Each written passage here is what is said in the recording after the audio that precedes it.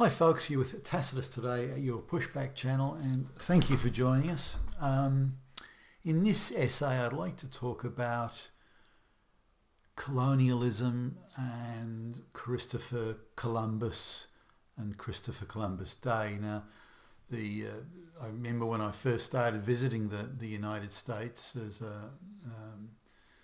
this was in the 1980s, Columbus Day was considered, or certainly where I was moving around, it was considered to be something of an important day in the wider history of the Americas, and something to be celebrated, proud of, all that sort of stuff. Politicians were over-exploiting it for the Italian-American angle, but nonetheless, it was something that was seen in most places quite positively. There were some of the more radical journals of the day would pour scorn on it. But those people that poured scorn from the sidelines, they seem to be in the majority now, or at least being amplified by the globalists. So let's have a look at colonialism as a general thing, given that that's getting a lot of bad press and has done for a little while. The general thing is that the bad, evil, wicked white folks invaded the places that were nirvana paradises. They were perfect places, living in perfect harmony with nature. Everybody was playing sweet music and holding hands and that sort of thing. But that's absurd. It never was like that. And the idea that the whites stole the land and these sorts of things, that also is a bit of a tough gig to push. So looking at colonialism from the time it began, it was typically to set up trading posts. There was no real consideration of taking land. That the sole purpose was trade, and particularly given the European maritime activity, starting with people like Christopher Columbus and the Portuguese, particularly the Portuguese in the earlier days, Magellan, guys like that.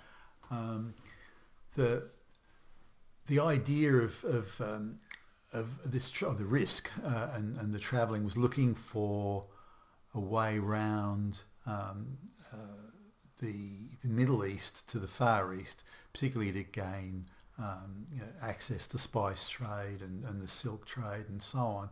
This was something that was controlled by the Arabs in the Ottoman Empire at the time. So that whole transit road, bringing goods from the east and bringing them across to the west, that was completely controlled by the Ottoman Arabs, and they were making huge markups on this, and for goods going back the other way.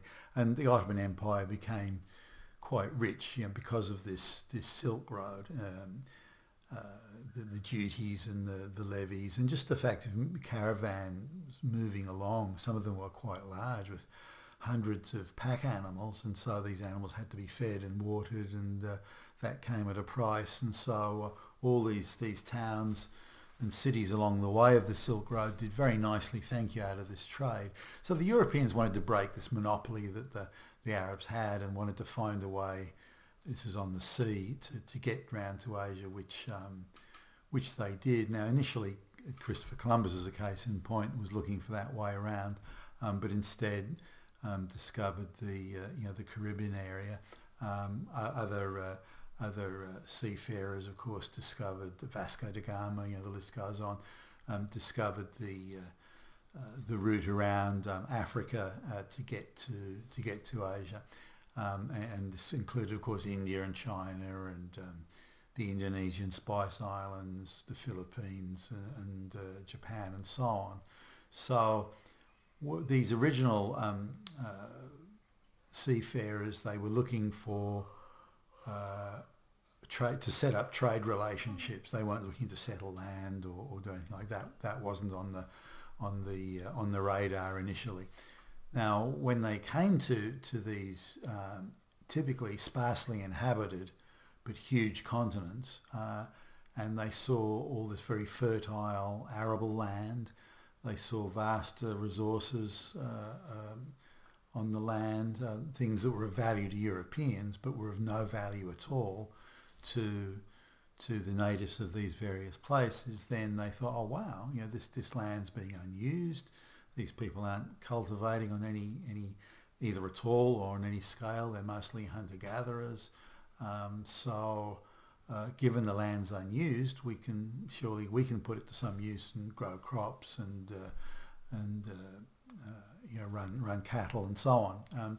So this is what they did. And they went and made agreements with the local natives, and the natives were hunter-gatherers, nomadic. They would move around.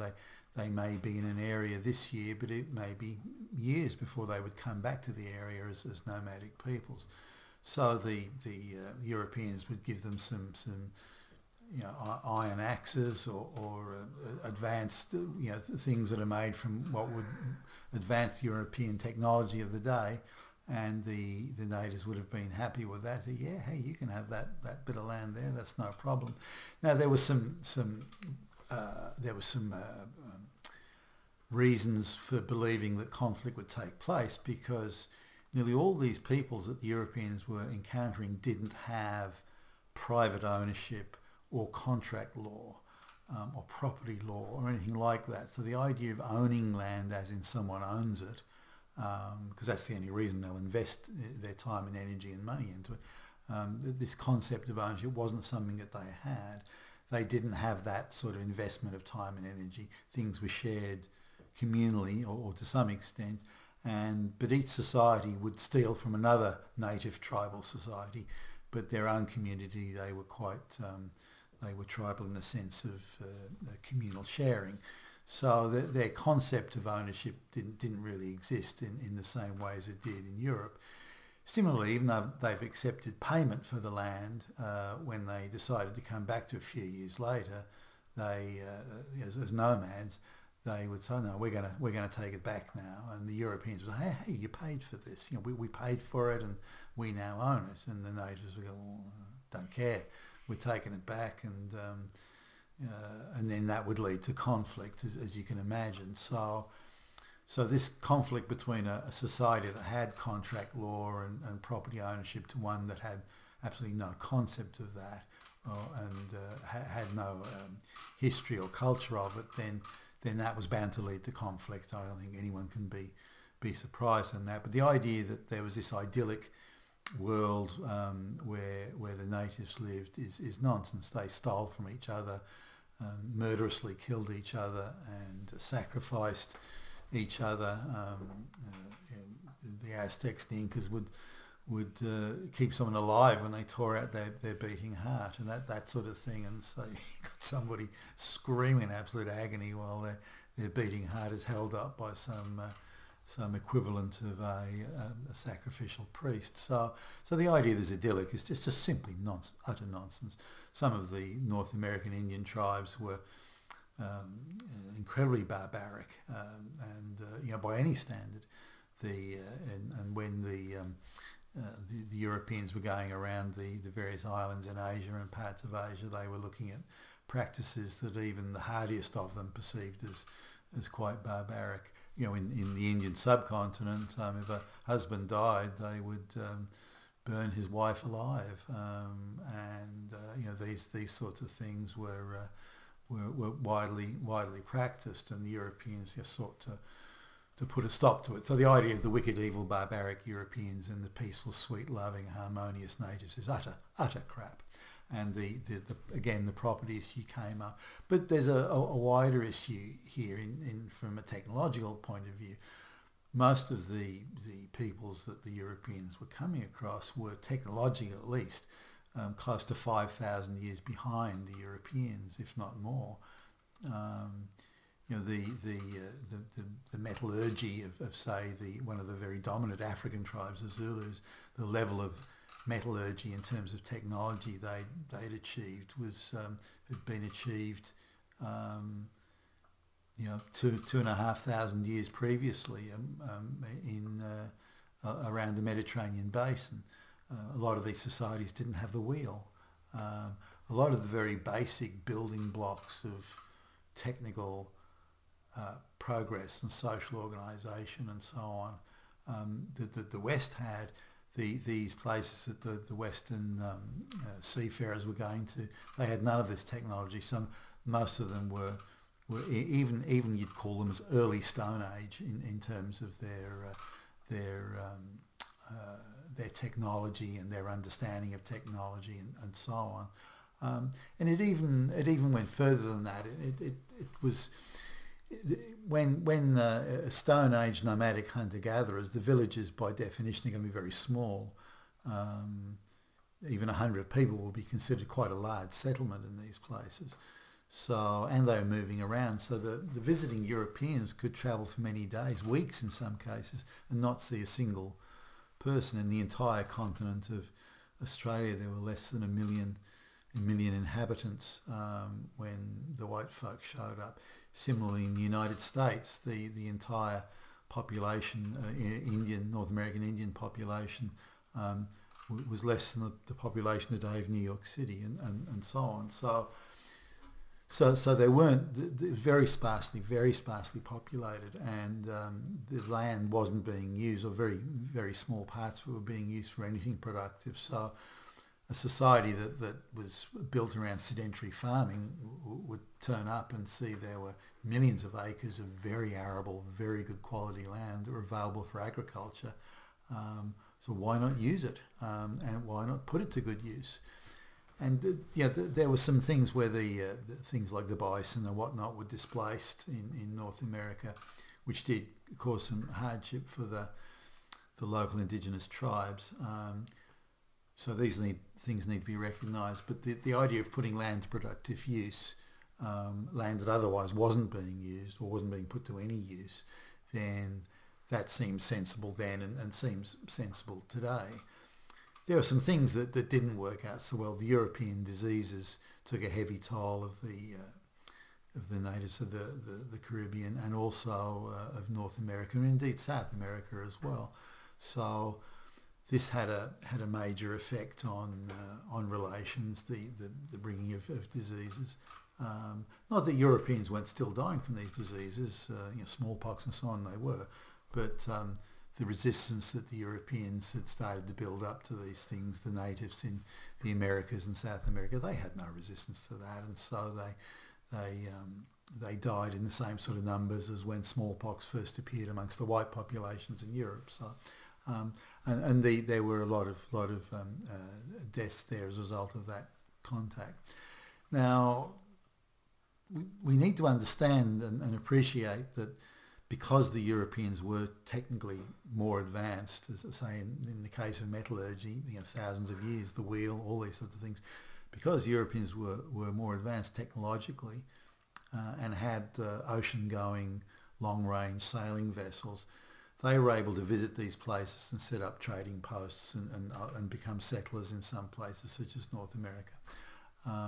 They chose not to settle widely in places that were already well populated.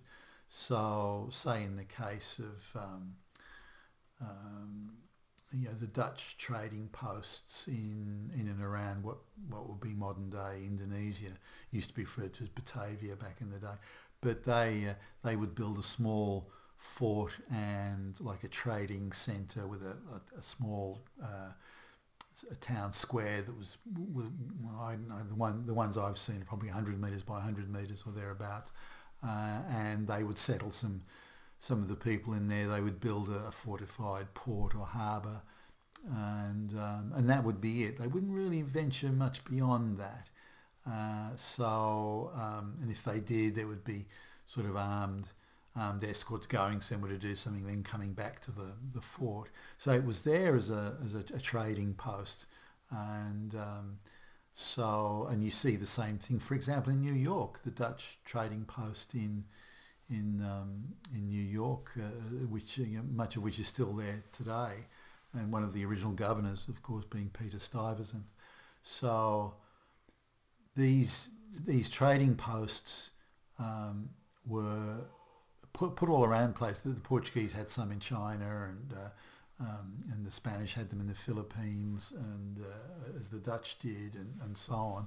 Around the globe there were these small trading posts, but not everywhere were they attempting to settle. And the more populated the area was, the less likely that Europeans would settle. So they weren't intent on elbowing out the local population if the local population had any sort of concept of property ownership. But this is different where the Europeans came, places like Australia, North America, Canada.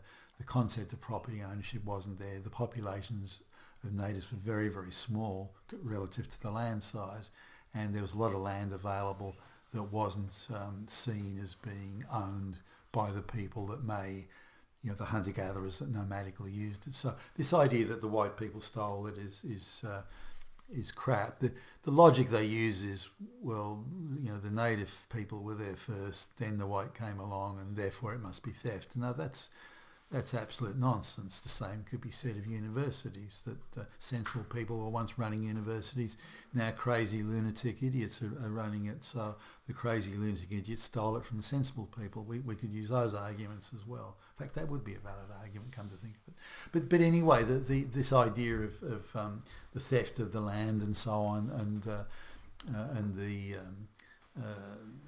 that therefore the whole thing was racist is similarly nonsense. I mean, if look at the way the elites perceive the so-called rednecks in the United States today. They're uneducated, they're illiterate, they're behind, they don't know anything, they're idiots and morons, and so on and so forth.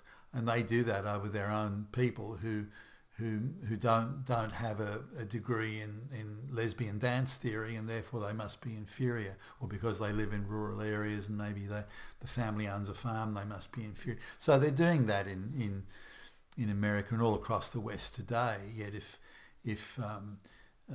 the early Western seafarers came to a place where the people there were 5,000 years behind, were more than they were in the early Stone Age, then that's racist and that's evil and it's wicked. But what the elite leftists are doing is sneering at their own countrymen because they work on a farm, then that's fine. That's how it should be. So the double standard there is completely absurd and quite fantastic. So it's quite reasonable if people of a certain technology turn up at a place where the people who are there already are of a vastly inferior technology and have no concept and comprehension of the sophisticated social structuring that the Westerners had, then you would view them as being childlike.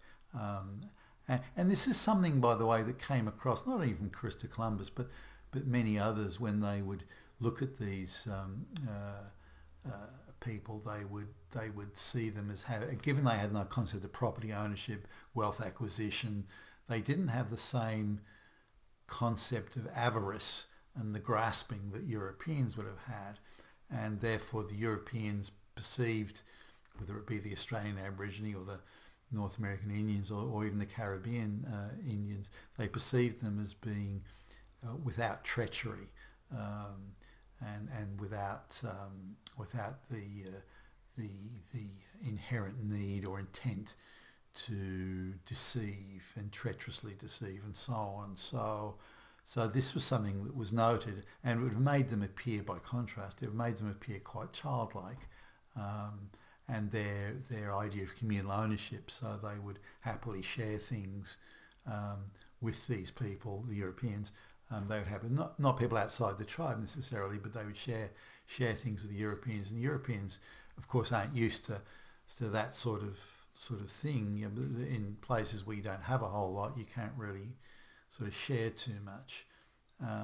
But these Indians were happy to share their bits and pieces. There are stories in Australia where the earlier arrivals, the early settlers, they would be fishing, and because they had to catch enough fish to feed maybe 100 people or whatever it was, the local Aborigines would perceive that all the fish in the world existed in that lagoon, and therefore if you took too many fish, there would never be any fish again.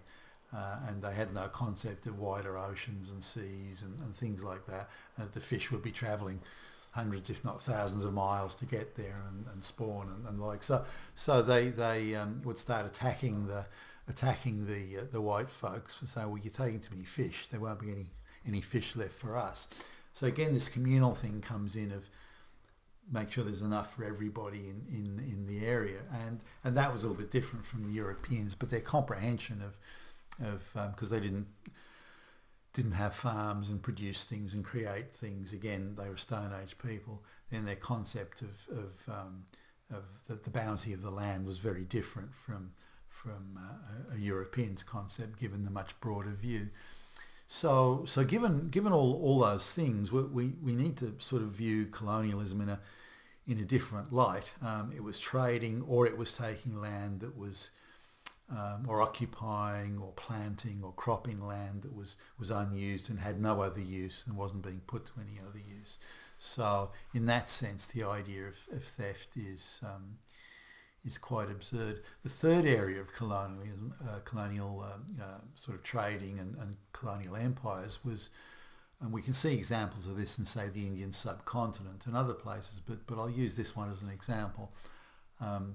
The French and the British, the Dutch, and so on were all around the subcontinent at various times, but they would agree in advance to come along and buy a certain amount of spice, for example, and they would have to arrange a fleet to come back the following year through all sorts of storms and hazards and pirates and goodness knows what. It was a major investment. It was a huge undertaking, and they'd pay in advance for some of this, like a down payment. Then they'd arrive, and the Indian trader would think, well, I've got them. They've got no choice. They've come all this way. I'm going to double the price, and too bad if they don't like it. Now, this incensed the Europeans, and they quite rightly saw this as an act of treachery. So they would threaten to use their cannons to blow up the town or shoot up the village or something like that. But the guys in the subcontinent, the people who were doing the negotiating, usually took these things. They had the habit of making these dire threats, which were simply posturing and brinksmanship to try and move the negotiating position along. But the Europeans were in no mood for that, so assuming they even understood it. So they would start shooting up the town and the cannons. Then they then get the price that had been initially agreed to, or even a further discount for the aggravation that they'd suffered. So those things were going on. The other thing too was that a lot of these places, and the subcontinent was a particularly good example of this, as were parts of China, there was a lot of civil war and little fiefdoms at war with each other over the most trivial issues of disrespecting and so on. So when the Europeans would come along to try and collect the spices, there would be all these petty wars going on, and if they sent out just the wagons to pick up the load, that they'd probably be killed, and often were killed along the way. So then they had to provide armed escorts, and sometimes these escorts would be overwhelmed by sheer numbers of native goons and heavies. So then they thought, okay, well, that's not going to work. We have to have a military presence. We don't care if they want to war on each other, as long as they don't get in the way of our trading and our business, then we kind of don't really care. But these petty wars, tribal wars and things would go on. So the Europeans decided, well, there's nothing for it. We've just got to install our own government, in effect. We've got to put someone in place who's not going to make war on the other guy, so we can keep the peace and we can keep things quiet, so we can go about our business. And so they would start occupying areas or installing agreeable governors from the local natives, or kings and rajas and so on. And this ended up in them having to annex and really take direct governmental control of some of these areas, if anything, to stop the constant drama. Now, if you look at India today, there's constant religious and political and tribal strife going on. It's kind of, I mean, we forget, and it's not reported in the news. They have these riots where hundreds of people are killed. Now, that was going on probably to an even greater scale when the Europeans turned up, and given this drama and warfare and these religious killings and everything were so frequent, the Europeans felt that, again, for business alone, they just had to do something, and so they annexed or took over these places. But the intention wasn't to annex or make it part of an empire. The intention was to stop barriers and obstacles to doing business. So I think that'll give you a wider summary there of what the colonial sort of world looked like, and it was. I guess there's a final thing too about annexing and empires, was that a lot of the European powers were attempting to do it. So the European power A would say, well, if we don't do it, the guys down the road will, so we better lay a claim to this area, and that'll at least keep them out of the way. So, but that'll give you a wider view of the colonial thing, and also give you an understanding of how absurd and ridiculous this constant denigration of the colonial empires was and still is, but also give you an appreciation of how the arrival of Europeans brought technology and legal structures and social organisation to people that may have still to this day been without the wheel and living in the Stone Age. You've been with Tacitus today, a Pushback channel. Thank you for listening.